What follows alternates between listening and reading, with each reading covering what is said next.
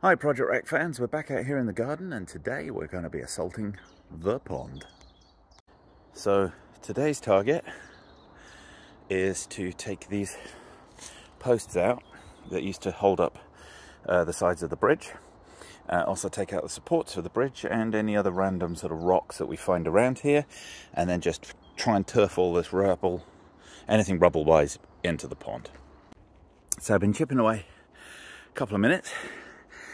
And, well, in typical stone fashion, this is a much older post that he hasn't bothered to remove.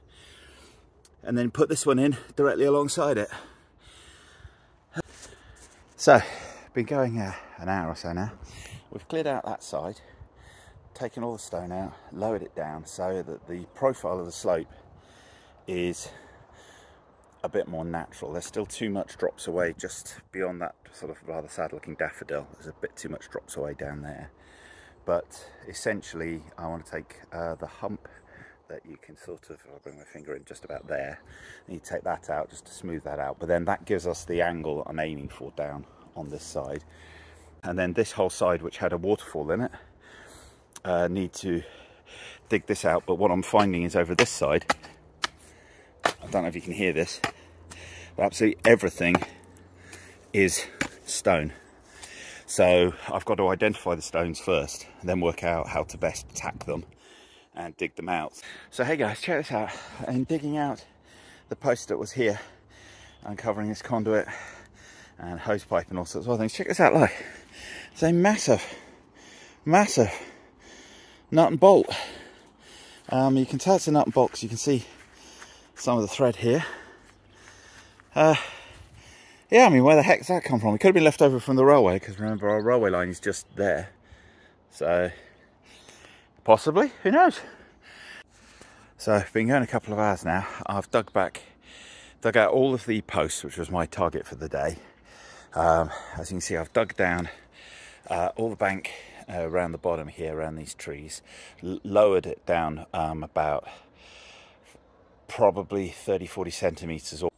Still got to dig out this mound here. This is the sort of waterfall area. There was you can see this pump here was the exit pipe. This pipe here actually goes down there and led to a pump that I dug up from over there, and it ran down here. You can see the beetle liner and into this first pond, things like that. But all of this lot here, these are sort of rocks that I thought, yeah, we'll keep these.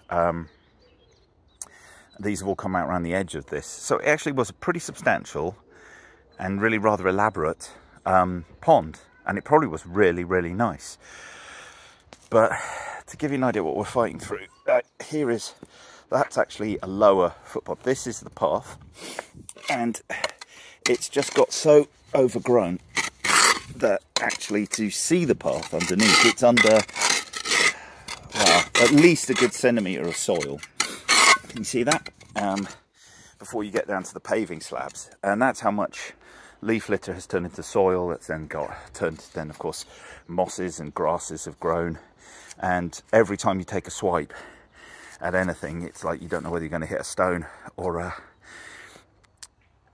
chunk of plant or just some soft soil. But it is actually not that hard to work at the minute. So, and we're done.